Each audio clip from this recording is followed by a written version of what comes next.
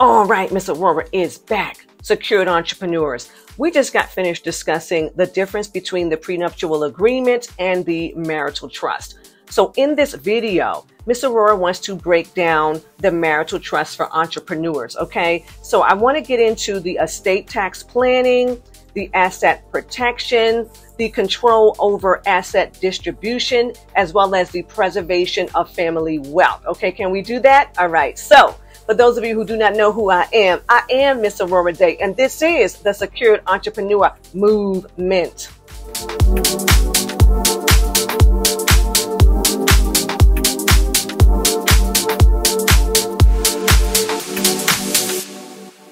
All right, now, secured entrepreneurs.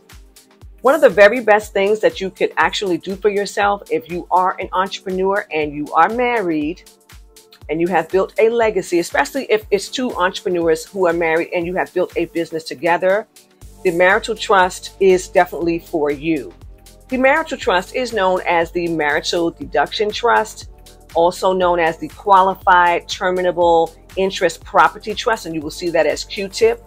And what this is a legal arrangement allowing for an individual's estate to be set aside for the benefit of their surviving spouse, okay?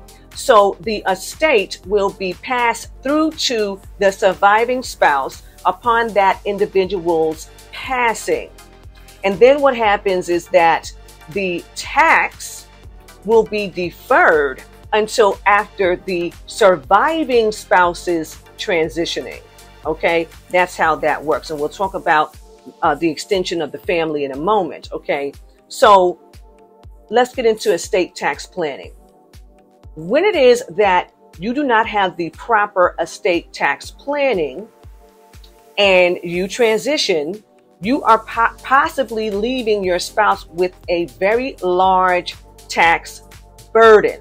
Okay, the value of your estate, okay, will now, there's going to be an issue. There's going to be an issue for the surviving spouse because of the tax that's going to be due based on the value of your estate. Okay, so you really don't want to have that to happen. Okay, the other thing that, you know, most of the secured entrepreneurs already know that Miss Aurorah doesn't believe in that whole will thing because the will just lines you up for probate. And we already know that when you go to probate, you're going to pay and you're going to wait. You're going to pay and you're going to wait. And depending on the size of the estate, it could take a very long period of time. And yes, you will be paying taxes on the estate. If you did not put any proper tax deferral strategies in place, okay, you will have to pay taxes on the estate upon the transitioning of a spouse, a loved one, a family member, etc. Okay. So now the asset protection. All of us here as entrepreneurs, we all know that we are accumulating wealth. We are accumulating assets, okay? And we need an entity that is going to have ownership over these assets, right? So seeing as we plan to stay married to our spouses, right? We plan to stay married. We do not want those assets to get lost, you know, to the public. Okay, we do not want those assets to be squandered by children, grandchildren, things of this nature. Okay, we want to make sure that we have a secure plan in place. This is in writing.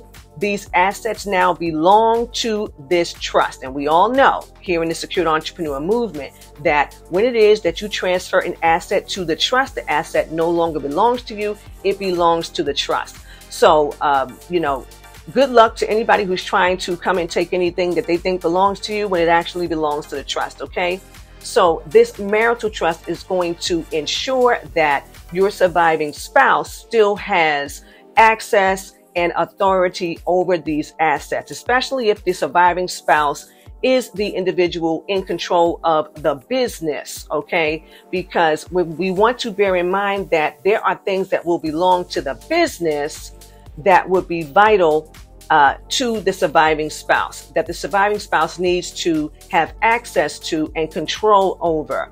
And there are ways that you would need to go about protecting those assets, okay? So this would be a layering situation because there would be things that you put inside the marital trust, and then there would be things that you put inside of a pure asset management trust. and also maybe a family trust. You know what I'm saying? So we want to make sure that the asset protection is there so that the surviving spouse has everything that they need to live off of until they're transitioning. All right. So let's move on, because this is getting really juicy.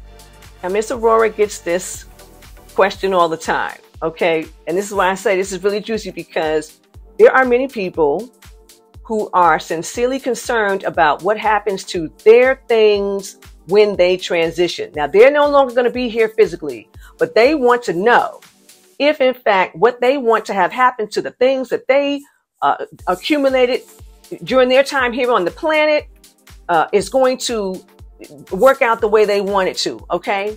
So the control over the asset distribution. Okay. Now, as the entrepreneur, you are coming into a contractual agreement with a trustee, right?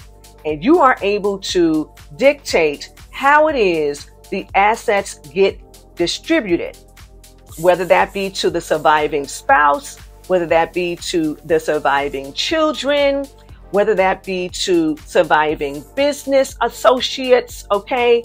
Whatever agreement that you make with the trustee to govern the trust and those assets, okay, that is what the trustee must abide by, okay? So, you know, we get these questions all the time. What if, you know, my children think that they're going to do whatever they want to do? You know, how are we stopping the children? Everybody wants to know how they're stopping the children. No comment. So that's that. When it is that you come into that contractual agreement with the trustee has the fiduciary duty to care for the assets, okay, and to follow out the entrepreneur's wishes, all right? And also remember that the surviving spouse will be well aware of what was what's in the trust, what the contractual agreement is, because the surviving spouse will have access to the trust, okay? So you will more than likely have the opportunity to see from the other side that everything is going well. Okay. And that leads us into the preservation of the family wealth. Okay. So we all know that we want to create a wealth cycle that keeps the wealth inside of our family. That means that we will have the opportunity to pass these monies through to children, grandchildren, great-grandchildren. And because we have a business structure, we have made sure that the business is able to survive without us. We have a true bona fide company, or we have true bona fide companies. We have already put these assurances in place to make sure that monies is still coming in, and we have the proper investments to make sure that the monies are growing somewhere. So we have provided for the generations to come, okay? And many people are asking about, you know, particular types of assets, you know, like artwork, family heirlooms, things like that. Yes, you would want to have your marital trusts own these particular things if that is important to you. It may be more important to you to have it in another type of trust to set aside for some other things. It's unique to each individual. It's unique to each family, okay? But you all know that you can get onto Miss Aurorah's calendar. As a matter of fact, Miss Aurorah is going to put a Zoom link under this video, okay? Because I know that a lot of you are trying to get on the calendar, but you know, Miss Aurorah is just one tenderoni, okay? So I will put the Zoom link down there so that you can speak with KJ and let him know exactly what it is that you are looking to do.